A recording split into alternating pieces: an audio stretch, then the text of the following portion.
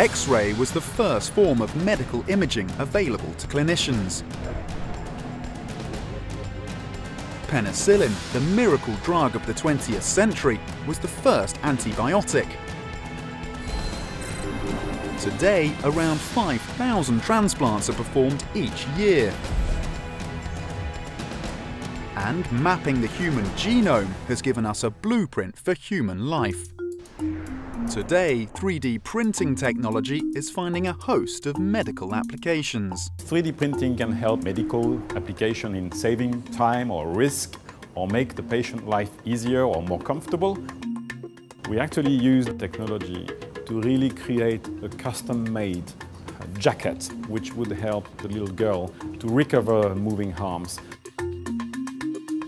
3D printing has simplified the customization of complex devices for a range of medical uses.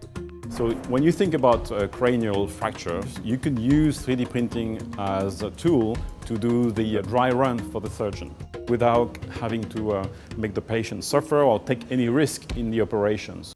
And now the technology is being used to create more complex structures. What we're talking about doing here is trying to make liver cells as an alternative to getting them from cadavers. We're trying to print them together on a scaffold to create little mini livers that could be a model for a liver for drug discovery. But going on from that, being able to create mini livers that one could put in and then take out of the body readily for purposes of helping address acute liver failure.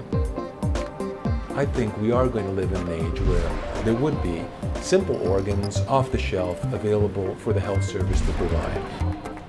If we want to go beyond that and try to create kidneys, hearts, then I think it's going to be even longer.